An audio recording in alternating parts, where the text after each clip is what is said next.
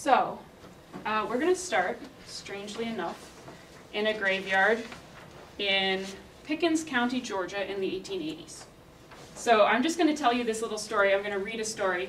It was told by a guy named Henry Grady, and he was talking about a funeral in Pickens County, Georgia. He said, "The grave was dug through solid marble, but the marble headstone came from Vermont. It was in a pine wilderness, but the pine coffin came from Cincinnati. An iron mountain overshadowed it, but the coffin nails and the screws and the shovel came from Pittsburgh. With hardwood and metal abounding, the corpse was hauled on a wagon from South Bend, Indiana. A hickory grove grew nearby, but the pick and shovel handles came from New York. The cotton shirt on the dead man came from Cincinnati, the coat and breeches from Chicago, the shoes from Boston, the folded hands were encased in white gloves from New York.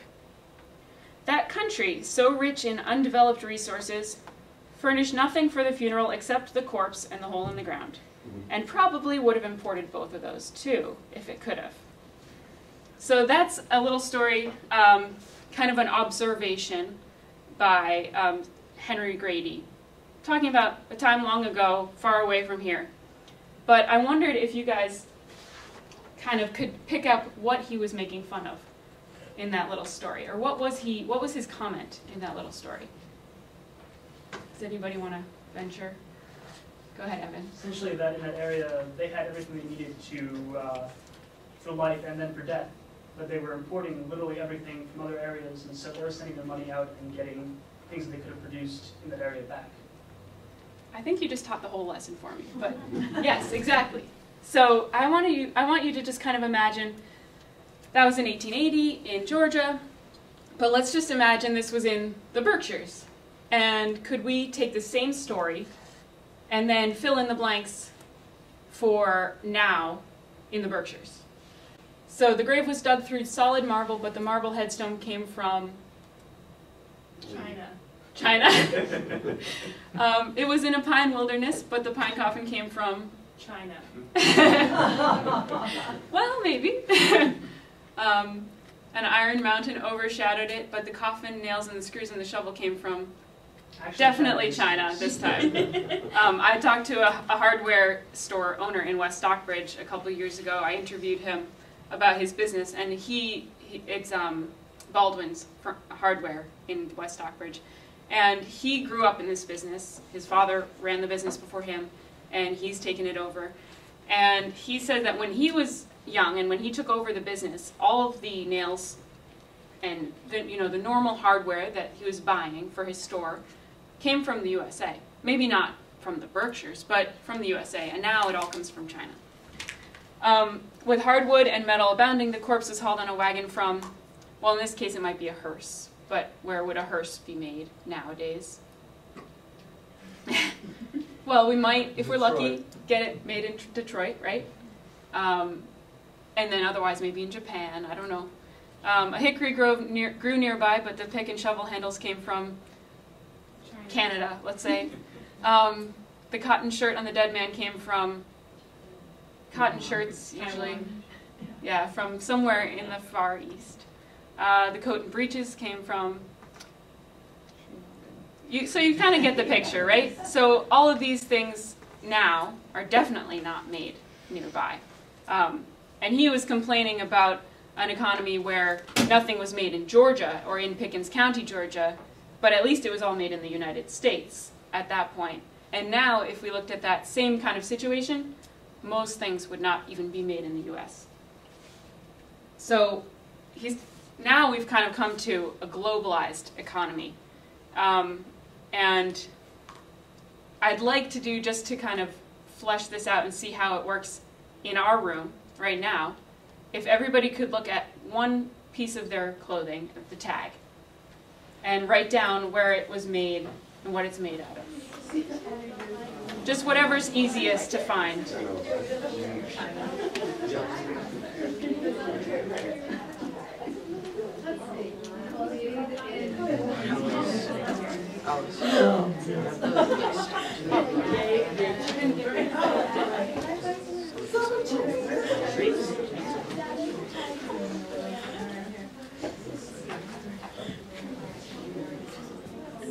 So are there any interesting discoveries?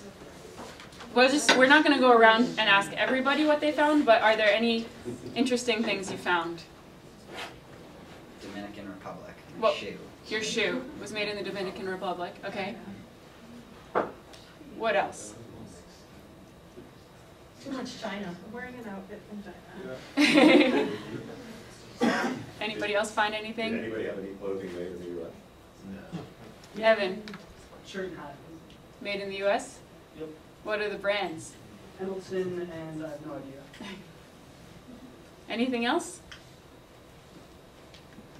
So that's pretty much representative of I think, our clothing industry. We have this is a map of where H&M makes their clothes, and in China is I guess where they make most of their clothes, and then also in Southeast Asia and some in I guess Eastern Europe. But we have a system where most of the time countries or regions are going to specialize in what they make. So they're going to make a couple of things and then export them far away across the globe. And especially now in the States, we import a lot of our goods. So I wanted to ask kind of what implications that has for us. If we have a system where, let's say just us as Americans, we're importing most of our goods. What does that mean? What are some of the implications? Well, not only the oil that it takes to make the actual good, but also to ship it over on really large cargo ships. Use a lot of non-renewable fuel sources. So it takes a lot of fossil fuels to actually get those goods to us. That's one. Evan? Loss of knowledge. If you're exporting all your production, you lose the ability to make it. That's a really good one. So that means we don't even know we don't have the know-how to make things like clothing often in this country. Like, nobody would know how to make a hearse in the Berkshires. Nobody would know how to make a cotton shirt in the Berkshires, maybe. Are there any other implications, Fiora? Well, the factory workers in other countries probably aren't being paid a fair wage.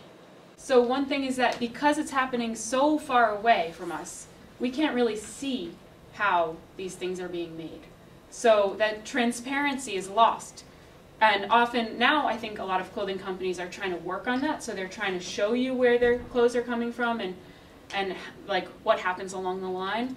But because say my sweater was made in China, which I think it was, I have no idea how this was made, how this red dye affected the workers that made the sweater. It's so far away that we're kind of removed from the whole process. And maybe our values aren't necessarily, we don't know how our values align with the way that this was made, right? Anything else? Any other implications? The profits from the production are so far removed from us. Like if I was milling the fabric that was making the shirt that was being sold to a Berkshire person, it would, every aspect of that profit would stay in the Berkshires, but instead it's going to Sri Lanka or China or wherever. Right. So just like Evan was saying, we're actually sending our money far away to get the goods. And then that money doesn't come back to us, really. It goes to wherever the owner of the company is, right? And another thing, just in terms of clothing, is that a lot of our fabrics now are made with petroleum, with oil. So, and that's something that we don't necessarily know, because it's so far away from us, so we don't know. So not only does it take fossil fuel to make them, it actually is made with oil. And this is a photo from a factory collapse in Bangladesh, which made the news. But a lot of things don't make the news that are related to how our clothes get made. And this is just talking about clothes, but there's lots of other goods that come from far away. So now I just want to that's like where we are right now. We're in a very globalized economy. And there's many benefits to globalization, I know. We can communicate with people around the world. You can keep in touch with friends around the world. There's lots of great benefits. But I want to just now kind of zoom in and imagine whether, how we might organize our economy otherwise. So we'll zoom in to the Berkshires. And I want to ask kind of what are some of our resources in the Berkshires that make the Berkshires unique, or something that we might have that could lend itself to something that we make. Natural resources that we have here? Timber. Wool from sheep. Wool from sheep. What did the sheep eat? Hay. So we have a lot of pasture. What are some other natural resources we have? Water power. Yeah, water power. We have rivers. Beauty. So people come here because they like how it looks, and we live here often because we like how it looks. Anything else? What about human resources? So what are some of the things that we might have special over other regions in terms of human resources? Well, because the Berkshires are beautiful and interesting, we end up with a lot of very intelligent and creative people here. So We have great. have access to some really fantastic minds. Yeah. We also have some great institutions, such as community colleges. We have Williams. We have great public schools, great private schools. So we have a lot of resources here, right? So I think that what we're asking in this class is for you guys to look at what we have and consider what we might need in the Berkshires, and then kind of come up with some ideas from there. And so looking at an economy that way, like looking at it in a regional sense, is something that this woman, Jane Jacobs, advocated for. So she wrote a book called Cities and the Wealth of Nations, where she really said that looking at an economy in a nation, at a national level, just didn't really make sense, because political boundaries don't really relate to geographic boundaries, resource boundaries. It doesn't always make sense to look at an economy on that scale, especially because when you're looking at an economy at this scale, like if we were just looking at the US, the things that are happening in New York are very different from the things that are happening in the Berkshires, right? So if we make economic policy based on what's happening in New York, because there's 9 million people there, and not based on what's happening in the Berkshires, because there's only 130,000 people here, then the Berkshires might get left behind, and the economic policy might not really make sense for the Berkshires that you make for New York. So she said that you should think about economies in a regional sense. And what she coined the phrase import replacement, or she started to use it a lot, saying that import replacement was the engine for economic development. So if you start making stuff in your region that you had been importing, then it's going to actually drive your economy and really help economic development, because you're going to have new jobs, new production. You're going to, instead of sending the money far away, you're going to keep it there and make stuff and have people send you their money. So that was her argument for how we should look at economic development, was that we should look for opportunities to replace imports. And so we've already kind of discussed a couple of reasons why that would be good. But another person who advocated for import replacement was E.F. Schumacher, and I work at the Schumacher Center, and it's named after E.F. Schumacher because we actually have all of his books and papers in our library. And so he said that production from local resources for local needs is the most rational way of economic life. So he's not just saying that it's the best way to create economic development. He's saying it's the most rational way. It's the sanest way to organize our economy, while dependence on imports from afar and the need to produce for export is highly uneconomic. So he's saying that it doesn't even make sense. And he has this great story that he was an economist in England, even though he was German-born, and he was looking at lorries, or trucks, that were leaving England full of cookies, or biscuits is what they would call them, and heading to Scotland to sell their cookies. And then he was looking at other lorries full of biscuits coming from Scotland to England to sell their cookies. And he was saying, that doesn't make any sense. Why are we shipping our cookies to them and they're shipping their cookies to us? It would make much more sense if we were making our own cookies and buying them ourselves. And one example of this is he's saying that it also doesn't make sense to be reliant on other places far away because you don't have any control over those places. So in that case, something could happen far across the world. You wouldn't have any control over it, and then you might be cut off from things that you need. So it would make more sense to be self-reliant and make the things you need yourself. And one example of this is Cuba, where for a long time they were basically focusing their economy on growing sugar cane, making rum, and growing tobacco for cigars. And they were exporting mostly to the US. But once, for political reasons, they got cut off from their market in the US, they were kind of sunk because they only knew how to make sugarcane, rum, tobacco, and cigars. And they didn't even know how to grow their own food and feed themselves. So in that case, they were just exporting to faraway markets and they weren't looking after their own region and knowing how to create the things they needed themselves. So you might ask, why does this matter? Or how does this actually play out? Like if you were to focus your economic development on import replacement or build out import replacement businesses, how is that going to be good for you? How is that going to be good for a region? So this is one example of how if you have more locally owned businesses in a region, your local economy is actually going to be a lot wealthier, because this is what happens when you spend your money in a chain store, a retailer such as Target or Walmart, or I don't know, a big supermarket. And this is what happens when you spend your money with a locally owned store, so Guido's or Seeds or Tom's Toys.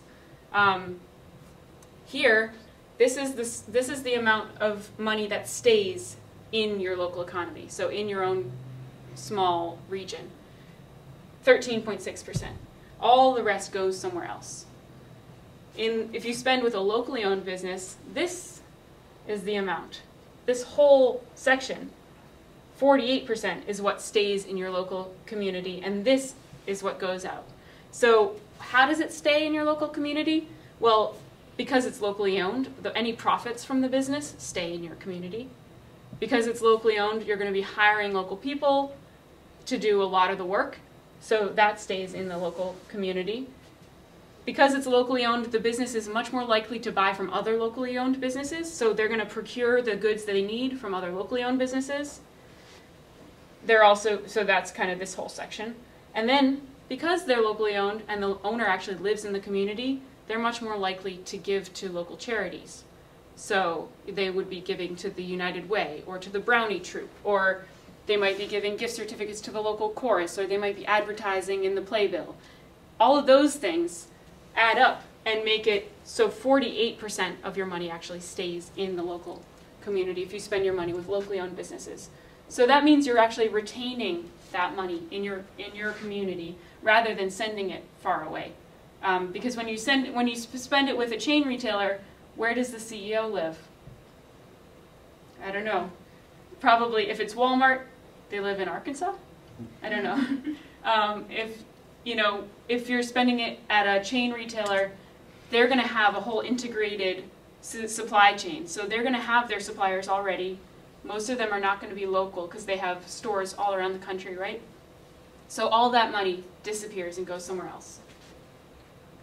Another reason that an import replacement business is going to be more helpful to your local economy and your local community is because you're going to be creating jobs in locally owned businesses. And jobs in locally owned businesses are much more likely to stick around in your community. If you have Walmart, then they might have, and I'm picking on Walmart a lot, but there's lots of businesses that are not locally owned, then they're going to be, if they have one down year, say they're in Pittsfield, and 1 year, they don't have very good sales, so they can just say, oh, we're out of here. It's not worth it to us to be in Pittsfield anymore. We're just going to jump ship and leave behind all those people who were working for us. So, but if you have a job at a locally owned business, the owner lives there, and they're not going to just move away. They're not going to say, oh, I'm closing and I'm going to move away because I'm not doing so well. They're much more likely to stay in that place and keep employing people. Another reason for having a locally owned business is much better for your local community is that it actually forces you to produce on a different scale from most big, huge factories or big, huge businesses. And so you have to figure things out. You have to come up with new processes, new ways to make things. And you might have to use your innovation. And one example is the ukulele shop in Sheffield. And has anybody been there? And Phyllis Webb, who's the owner, is going to come in and talk to us later in the class. But her husband invented a whole new way to make a ukulele because he wanted to make ukuleles in the United States. And so they're employing 9 people in the Berkshires instead of shipping their production over to China, where most ukuleles are made. So they're employing local people. They live here. They give back to the community, and they coach the robotics team. So they help new innovation and new expertise grow in our own community. So adding all that up makes a much more diverse and nice place to live, I would argue. Do you guys have examples of how that kind of plays out if you have local ownership? Do you have any ideas of what it looks like? I would say that living in the Berkshires is a pretty great example of where we have a lot of local ownership and innovative businesses. Does anybody have like a story or example of how that makes a healthier community? Not just a healthier economy, but a healthier community?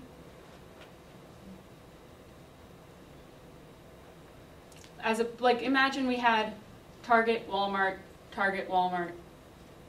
down the street instead of Tom's Toys, Matryoshka, seeds, and fuel. How does that play out? I mean, what is it like to live here? Well, the area is much more ugly. You're less likely to spend time in these establishments. It's not going to be as pleasant. So therefore, With you're all less the like. local businesses? No, I'm talking about like these. With a big box big stores. business. No, I like fuel.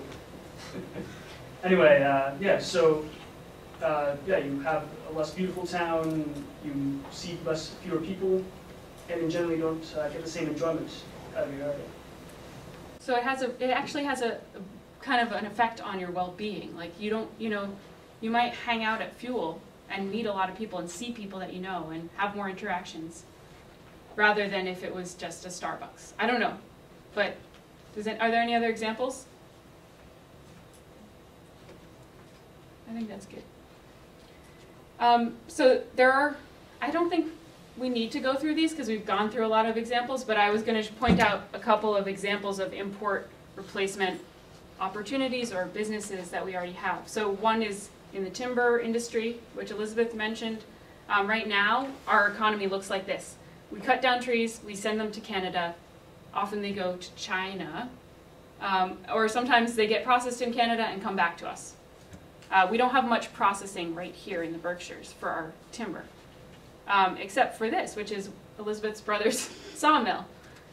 So this is a small-scale sawmill where Will Conklin actually processes the wood that he cuts down. Then he turns it into different things, or he sells it to people. These are the tables that he made for his wedding. So instead of actually renting plastic tables from a rental company, he made tables for his own wedding, and then he rented them or let other friends borrow them for their wedding, so they got used over and over again. But we could also be using that timber to make furniture. This is Peter Marquette's furniture, and he makes this in Southfield. Another example is beer. So this is what a lot of our beer industry looks like, with huge scale production. And this is what local beer making looks like down in Sheffield at Big Elm. And these are, we have lots of local breweries that are doing really well. This is another example of a brewery in Framingham, Mass. And I wanted to pick out this one because they started up their brewery seeing a need for a local beer. They were very successful with their product, and they actually moved into this building, which is an old mill that was not in use. It was a paper mill that had employed lots of people. It was kind of in the center of Framingham, but for a long time it's been out of use, so it was empty. And they had this great successful product, they were expanding, and they moved into this building. So they're reusing a building that had been just abandoned, which is a great example of why you'd want more local production in our towns. We have a lot of mills around here in the Berkshires that are not used right now. So here's an example you probably all recognize of Monterey Chev. So this is Susan Salou's business, where she started making Monterey Chev in well, she probably started making it a lot before that, but her business started up in 1983 with a small-scale loan from a bunch of local community people. And now this product is something that you find in all the local stores, and I hope you've all tasted it. And it's kind of like an iconic product of the Berkshires. And when she started, nobody knew what Chev was. And the bankers wouldn't give her a loan because none of the bankers knew what Chev was. So that's an example of something that was missing from our community, and now she's created it, and it's become a successful business. Cleaning products are another example, and then like what Howard was talking about, wool products. So those are just some ideas, and we're going to go at the end. I think in the last page of your packet is an import replacement worksheet. So that's actually your homework, is to just fill that up as much as possible with different ideas. They can be crazy off-the-wall ideas, they can be really practical ideas. I just want you to fill it up and talk to your friends, talk to your family, ask people what they think, and come back with that worksheet completely full next week. And from that worksheet, I'd like you to pick a couple that really interest you, that you think would be good ideas, fun to write about, fun to research, fun to learn more about. But I want you to start by just filling that sheet up.